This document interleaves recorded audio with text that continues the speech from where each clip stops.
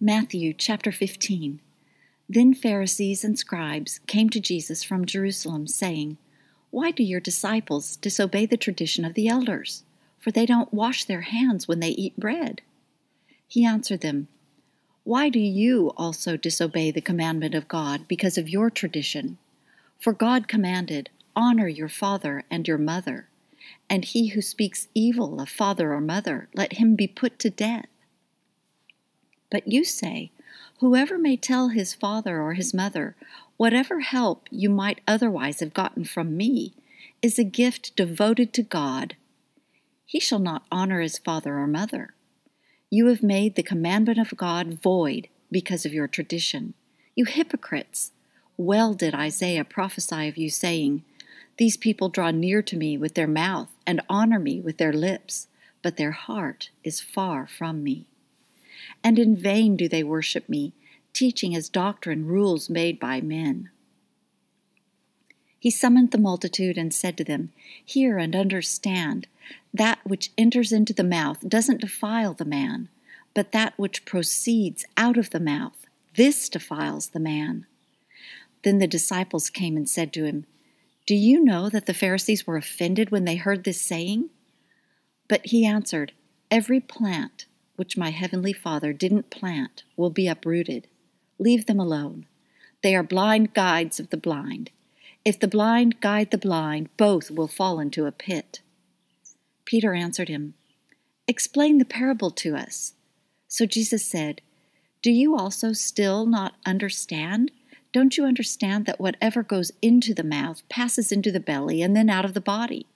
But the things which proceed out of the mouth come out of the heart, and they defile the man. For out of the heart come forth evil thoughts, murders, adulteries, sexual sins, thefts, false testimony, and blasphemies. These are the things which defile the man. But to eat with unwashed hands doesn't defile the man." Jesus went out from there and withdrew into the region of Tyre and Sidon. Behold, a Canaanite woman came out of those borders and cried, saying, "Have mercy upon me, Lord, you, Son of David. My daughter is severely demonized." But he answered her not a word. His disciples came and begged him, saying, "Send her away, for she cries after us." But he answered, "I wasn't sent to anyone but the lost sheep of the house of Israel." But she came and worshipped him, saying, "Lord, help me." But he answered, "It is not appropriate to take the children's bread and throw it to the dogs." But she said, "Yes, Lord, but even the dogs eat the crumbs which fall from their master's table." Then Jesus answered her, "Woman, great is your faith.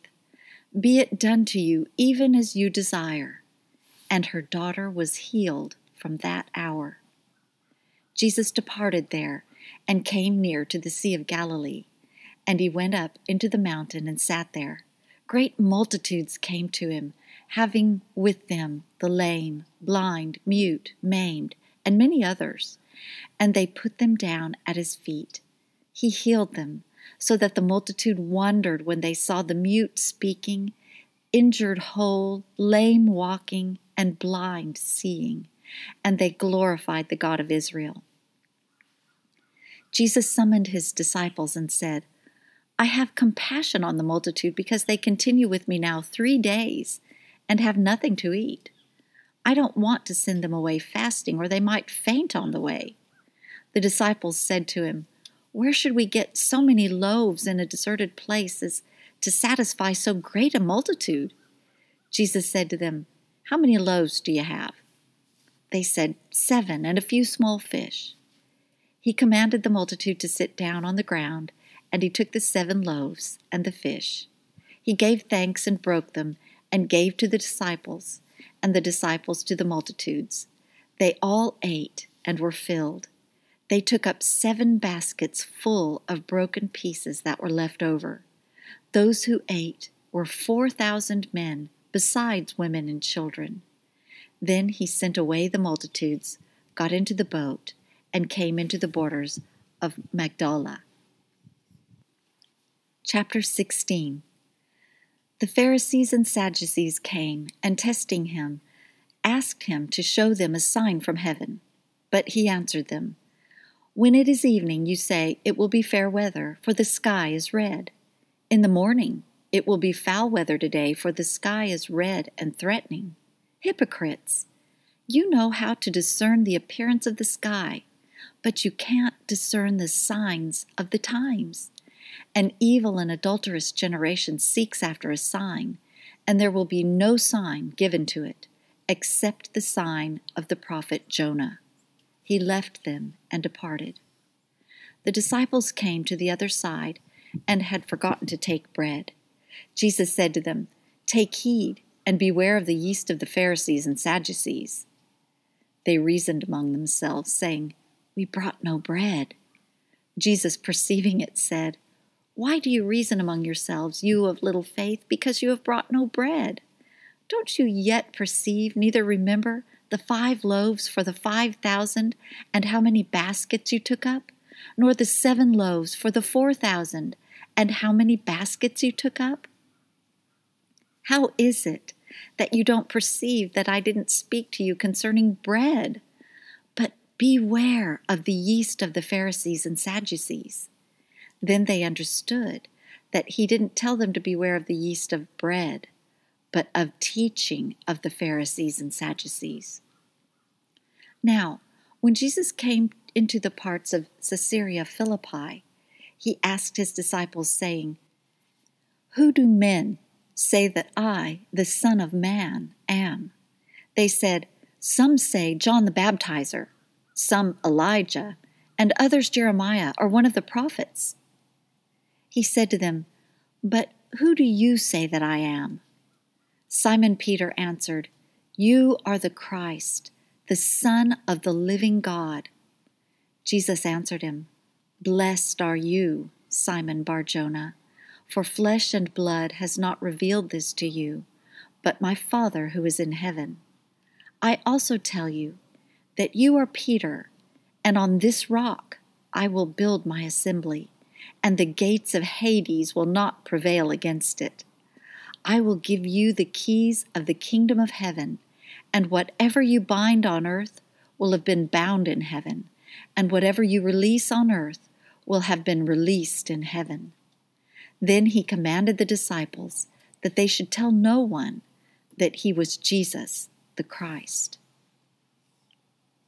From that time, Jesus began to show his disciples that he must go to Jerusalem and suffer many things from the elders, chief priests, and scribes, and be killed, and the 3rd day be raised up. Peter took him aside and began to rebuke him, saying, "Far be it from you, Lord, this will never be done to you." But he turned and said to Peter, "Get behind me, Satan. You are a stumbling block to me, for you are not setting your mind on the things of God, but on the things of men." Then Jesus said to his disciples, "If anyone desires to come after me, let him deny himself and take up his cross and follow me. For whoever desires to save his life will lose it, and whoever will lose his life for my sake will find it. For what will it profit a man if he gains the whole world and forfeits his life? Or what will a man give in exchange for his life? For the Son of Man will come in the glory of his Father with his angels, and then he will render to everyone according to his deeds. Most certainly I tell you, there are some standing here who will in no way taste of death until they see the Son of Man coming in his kingdom." Chapter 17. After 6 days, Jesus took with him Peter, James, and John his brother, and brought them up into a high mountain by themselves. He was transfigured before them. His face shone like the sun, and his garments became as white as the light. Behold, Moses and Elijah appeared to them, talking with him. Peter answered and said to Jesus, "Lord, it is good for us to be here. If you want, let's make 3 tents here, one for you, one for Moses and one for Elijah." While he was still speaking, behold, a bright cloud overshadowed them. Behold, a voice came out of the cloud saying, "This is my beloved Son, in whom I am well pleased. Listen to him." When the disciples heard it, they fell on their faces and were very afraid. Jesus came and touched them and said, "Get up and don't be afraid." Lifting up their eyes, they saw no one except Jesus alone. As they were coming down from the mountain, Jesus commanded them, saying, "Don't tell anyone what you saw until the Son of Man has risen from the dead." His disciples asked him, saying, "Then why do the scribes say that Elijah must come first?" Jesus answered them, "Elijah indeed comes first and will restore all things. But I tell you that Elijah has come already, and they didn't recognize him, but did to him whatever they wanted to. Even so, the Son of Man will also suffer by them." Then the disciples understood that he spoke to them of John the Baptizer. When they came to the multitude, a man came to him, kneeling down to him, saying, "Lord, have mercy on my son, for he is epileptic and suffers grievously, for he often falls into the fire and often into the water. So I brought him to your disciples, and they could not cure him." Jesus answered, "Faithless and perverse generation, how long will I be with you? How long will I bear with you? Bring him here to me." Jesus rebuked him. The demon went out of him, and the boy was cured from that hour. Then the disciples came to Jesus privately and said, "Why weren't we able to cast it out?" He said to them, "Because of your unbelief. For most certainly I tell you, if you have faith as a grain of mustard seed, you will tell this mountain, 'Move from here to there,' and it will move, and nothing will be impossible for you.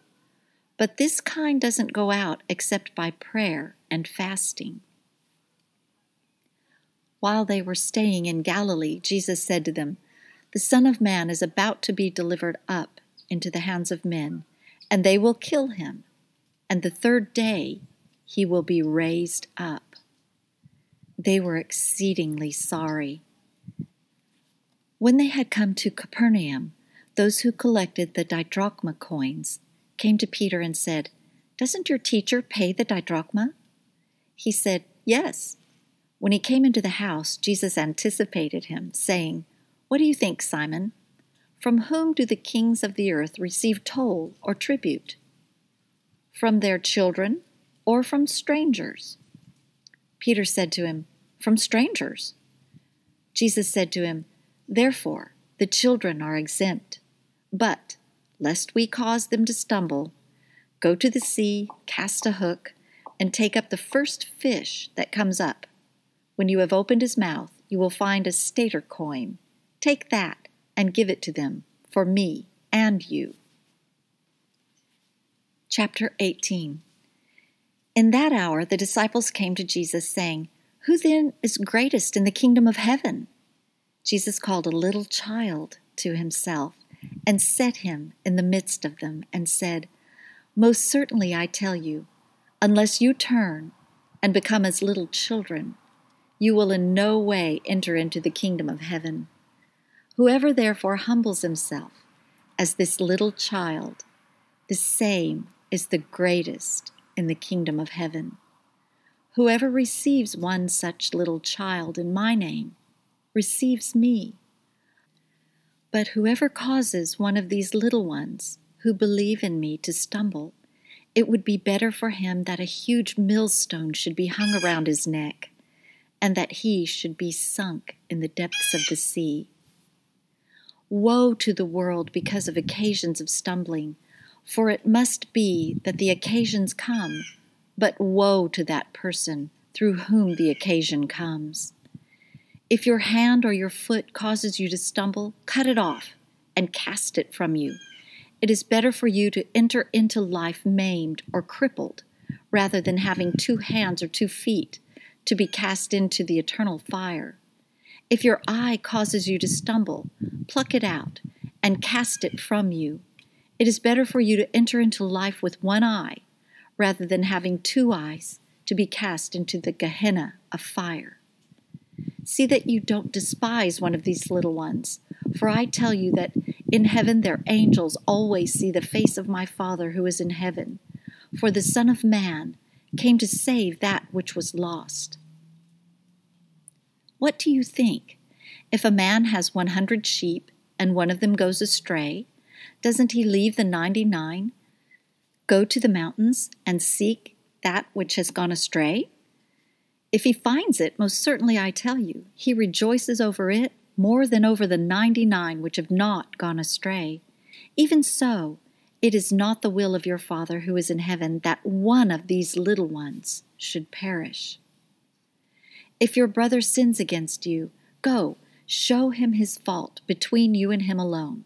If he listens to you, you have gained back your brother.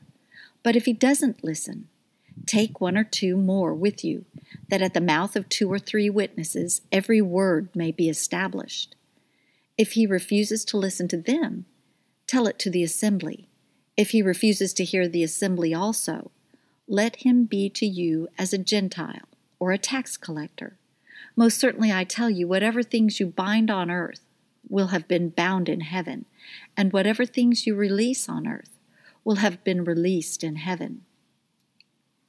Again, assuredly I tell you that if 2 of you will agree on earth concerning anything that they will ask, it will be done for them by my Father who is in heaven. For where 2 or 3 are gathered together in my name, there I am in the midst of them.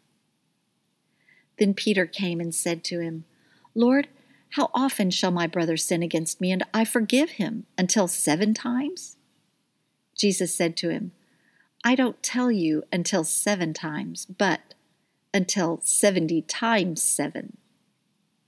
Therefore, the kingdom of heaven is like a certain king who wanted to reconcile accounts with his servants. When he had begun to reconcile, one was brought to him who owed him 10,000 talents. But because he couldn't pay, his Lord commanded him to be sold with his wife, his children, and all that he had, and payment to be made. The servant therefore fell down and kneeled before him, saying, Lord, have patience with me, and I will repay you all. The Lord of that servant, being moved with compassion, released him and forgave him the debt. But that servant went out and found one of his fellow servants who owed him 100 denarii. And he grabbed him and took him by the throat, saying, Pay me what you owe. So his fellow servant fell down at his feet and begged him, saying, Have patience with me, and I will repay you. He would not, but went and cast him into prison until he should pay back that which was due. So when his fellow servants saw what was done, they were exceedingly sorry, and came and told to their Lord all that was done. Then his Lord called him in and said to him, You wicked servant, I forgave you all that debt because you begged me. Shouldn't you also have had mercy on your fellow servant, even as I had mercy on you? His Lord was angry and delivered him to the tormentors until he should pay all that was due to him. So my heavenly Father will also do to you if you don't each forgive your brother from your hearts for his misdeeds. Chapter 19. It happened when Jesus had finished these words, he departed from Galilee and came into the borders of Judea beyond the Jordan. Great multitudes followed him, and he healed them there. Pharisees came to him, testing him, and saying, Is it lawful for a man to divorce his wife for any reason? He answered, Haven't you read that he who has made them from the beginning made them male and female, and said, For this cause a man shall leave his father and mother, and shall join to his wife, and the 2 shall become one flesh? So that they are no more 2, but one flesh. What therefore God has joined together, Don't let man tear apart." They asked him, "Why then did Moses command us to give her a bill of divorce and divorce her?" He said to them, "Moses, because of the hardness of your hearts, allowed you to divorce your wives. But from the beginning, it has not been so. I tell you that whoever divorces his wife except for sexual immorality and marries another commits adultery, and he who marries her when she is divorced commits adultery." His disciples said to him, "If this is the case of the man with his wife, it is not expedient to marry." But he said to them, "Not all men can receive this saying, but those to whom it is given. For there are eunuchs who were born that way from their mother's womb, and there are eunuchs who were made eunuchs by men, and there are eunuchs who made themselves eunuchs for the kingdom of heaven's sake. He who is able to receive it, let him receive it." Then little children were brought to him, that he should lay his hands on them and pray, and the disciples rebuked them. But Jesus said, "Allow the little children, and don't forbid them to come to me, for the kingdom of heaven belongs to ones like these." He laid his hands on them and departed from there. Behold, one came to him and said, "Good teacher, what good thing shall I do that I may have eternal life?" He said to him, "Why do you call me good? No one is good but one, that is God. But if you want to enter into life, keep the commandments." He said to him, "Which ones?" Jesus said, "You shall not murder, you shall not commit adultery, you shall not steal, you shall not offer false testimony, honor your father and mother, and you shall love your neighbor as yourself." The young man said to him, "All these things have I observed from my youth. What do I still lack?" Jesus said to him, "If you want to be perfect, go, sell what you have, and give to the poor, and you will have treasure in heaven, and come, follow me." But when the young man heard the saying, he went away sad, for he was one who had great possessions. Jesus said to his disciples, "Most certainly I say to you, a rich man will enter into the kingdom of heaven with difficulty. Again, I tell you, it is easier for a camel to go through a needle's eye than for a rich man to enter into the kingdom of God." When the disciples heard it, they were exceedingly astonished, saying, "Who then can be saved?" Looking at them, Jesus said, "With men this is impossible, but with God all things are possible." Then Peter answered, "Behold, we have left everything and followed you. What then will we have?" Jesus said to them, "Most certainly I tell you, that you who have followed me, in the regeneration when the Son of Man will sit on the throne of his glory, you also will sit on 12 thrones, judging the 12 tribes of Israel. Everyone who has left houses or brothers or sisters or fathers or mother or wife or children or lands for my name's sake will receive 100 times and will inherit eternal life. But many will be last who are first, and first who are last." Chapter 20. For the kingdom of heaven is like a man who is the master of a household, who went out early in the morning to hire laborers for his vineyard. When he had agreed with the laborers for a denarius a day, he sent them into his vineyard. He went out about the 3rd hour and saw others standing idle in the marketplace. To them he said, "You also go into the vineyard, and whatever is right I will give you." So they went their way. Again he went out about the 6th hour and the 9th hour, and did likewise. About the 11th hour he went out and found others standing idle. He said to them, "Why do you stand here all day idle?" They said to him, "Because no one has hired us." he said to them, "You also go into the vineyard, and you will receive whatever is right." When evening had come, the Lord of the vineyard said to his manager, "Call the laborers and pay them their wages, beginning from the last to the first." When those who were hired at about the 11th hour came, they each received a denarius.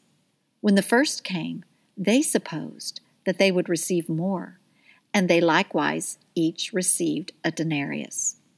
When they received it, they murmured against the master of the household, saying, "These last have spent 1 hour, and you have made them equal to us, who have borne the burden of the day and the scorching heat."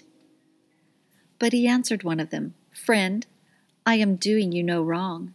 Didn't you agree with me for a denarius? Take that which is yours and go your way. It is my desire to give to this last just as much as to you. Isn't it lawful for me to do what I want to with what I own? Or is your eye evil because I am good? So the last will be first, and the first last. For many are called, but few are chosen." As Jesus was going up to Jerusalem, he took the 12 disciples aside, and on the way he said to them, "Behold, we are going up to Jerusalem, and the Son of Man will be delivered to the chief priests and scribes, and they will condemn him to death, and will hand him over to the Gentiles, to mock, to scourge, and to crucify, and the third day he will be raised up." Then the mother of the sons of Zebedee came to him with her sons, kneeling and asking a certain thing of him. He said to her, "What do you want?" She said to him, "Command that these my 2 sons may sit, one on your right hand and one on your left hand, in your kingdom." But Jesus answered, "You don't know what you are asking.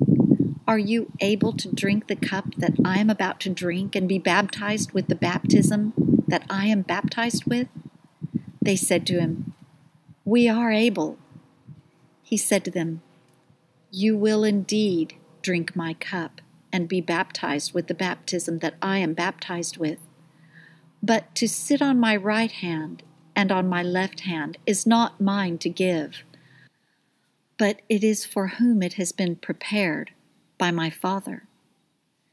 When the 10 heard it, they were indignant with the 2 brothers. But Jesus summoned them and said, "You know that the rulers of the nations lord it over them, and their great ones exercise authority over them. It shall not be so among you, but whoever desires to become great among you shall be your servant. Whoever desires to be first among you shall be your bondservant, even as the Son of Man came not to be served, but to serve, and to give his life as a ransom for many." As they went out from Jericho, a great multitude followed him. Behold, 2 blind men sitting by the road, when they heard that Jesus was passing by, cried out, "Lord, have mercy on us, you Son of David." The multitude rebuked them, telling them that they should be quiet. But they cried out even more, "Lord, have mercy on us, you Son of David." Jesus stood still and called them and asked, "What do you want me to do for you?" They told him, "Lord, that our eyes may be opened." Jesus, being moved with compassion, touched their eyes, and immediately their eyes received their sight, and they followed him. Chapter 21. When they drew near to Jerusalem and came to Bethphage, to the Mount of Olives, then Jesus sent 2 disciples, saying to them, "Go into the village that is opposite you, and immediately you will find a donkey tied and a colt with her. Untie them and bring them to me.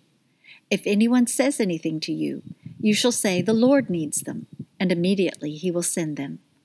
All this was done, that it might be fulfilled which was spoken through the prophet, saying, "Tell the daughter of Zion, behold, your king comes to you humble, and riding on a donkey, on a colt, the foal of a donkey." The disciples went and did just as Jesus commanded them, and brought the donkey and the colt, and laid their clothes on them, and he sat on them. A very great multitude spread their clothes on the road. Others cut branches from the trees and spread them on the road. The multitudes who went before him and who followed kept shouting, "Hosanna to the Son of David! Blessed is he who comes in the name of the Lord! Hosanna in the highest!" When he had come into Jerusalem, all the city was stirred up, saying, "Who is this?" The multitude said, "This is the prophet, Jesus from Nazareth of Galilee." Jesus entered into the temple of God and drove out all of those who sold and bought in the temple and overthrew the money changers' tables and the seats of those who sold the doves. He said to them, "It is written, 'My house shall be called a house of prayer,' but you have made it a den of robbers." The blind and the lame came to him in the temple, and he healed them. But when the chief priests and the scribes saw the wonderful things that he did, and the children who were crying in the temple and saying, "Hosanna to the Son of David," they were indignant and said to him, "Do you hear what these are saying?" Jesus said to them, "Yes. Did you never read, 'Out of the mouth of babes and nursing babies you have perfected praise'?" He left them and went out of the city to Bethany and lodged there. Now in the morning, as he returned to the city, he was hungry. Seeing a fig tree by the road, he came to it and found nothing on it but leaves. He said to it, "Let there be no fruit from you forever." Immediately the fig tree withered away. When the disciples saw it, they marveled, saying, "How did the fig tree immediately wither away?" Jesus answered them, "Most certainly I tell you, if you have faith and don't doubt, you will not only do what was done to the fig tree, but even if you told this mountain, 'Be taken up and cast into the sea,' it would be done. All things, whatever you ask in prayer, believing, you will receive." When he had come into the temple, the chief priests and the elders of the people came to him as he was teaching and said, "By what authority do you do these things? Who gave you this authority?"